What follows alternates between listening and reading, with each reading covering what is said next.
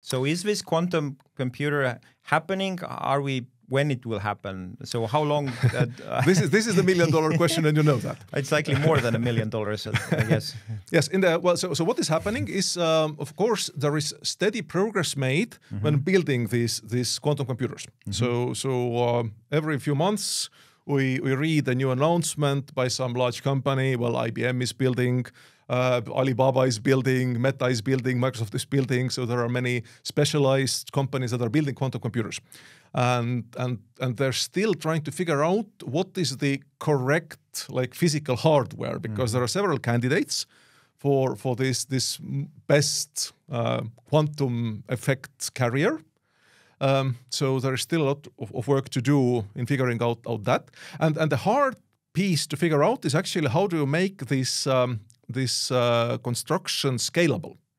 So we know how to build quantum computers of a few hundred, perhaps a few thousand quantum bits, as they are called these days, which is still by no means large enough to break standard cryptography. But it may happen that physicists at some point figure out how to scale this thing very efficiently and make like million quantum bits, a billion quantum bits, something like this. Because the computers we have today in our phones, watches, and laptops, they are already can do large things, and the quantum computers are still at a few hundred. Yes, well, the thing is that the classical bit and quantum bit are not really that one-to-one comparable. So good to know. A few quantum bits potentially can compute pretty crazy things.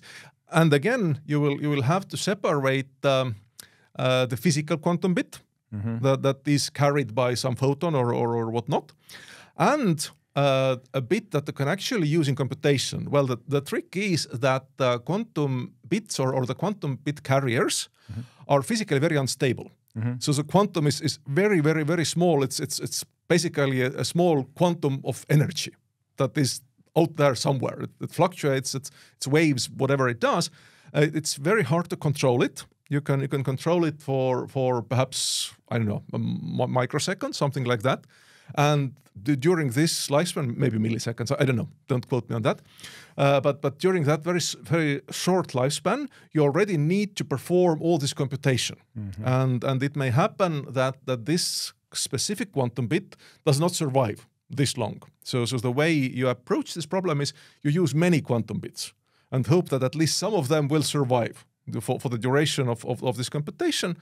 And you would use what computer scientists call error correction. So this is done in classical communications as well. Your mobile phone talking to the base station. Well, there is also noise.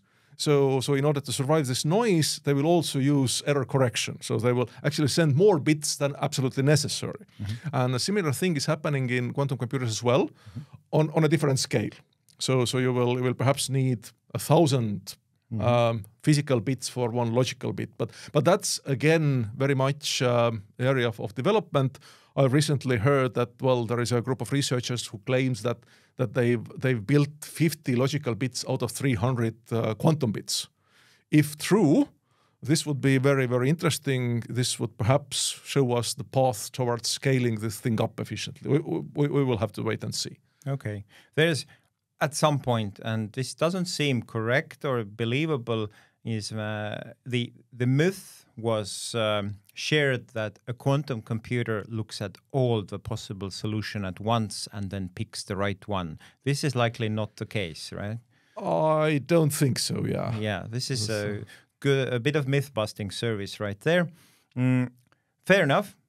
So physicists are working on it. There's companies, there's startups, there's a lot of money poured into this thing. And they need to justify that money by showing results, even if there aren't really any sometimes. So there's quite a bit of scaring people with quantum computers. So realistically, I know there's not a number. Nobody's willing to say that it comes in 5, 10, 20, 50 years. Well, it comes in 15 years, and this has been said for 25 years. So precisely. So there is what I saw was a good graph which said that if you asked a number of people, like in a TV show, that what year do you think a quantum computer will come in, then it was like a parable. Yeah, it's a kind of a grayscale Yes. or orange scale, whatever it was. And the in average paper, was in 10, 20 years. So, and I think it said that many people thought that in 10, 15 years we have a 50% chance of having such a computer. So it had many parameters. That would break, for example, the Estonian digital signatures, or let's break the ID card again. Or some other classical crypto algorithm like RSA 2 kilobits, which is like a standard benchmark for these things, more or less.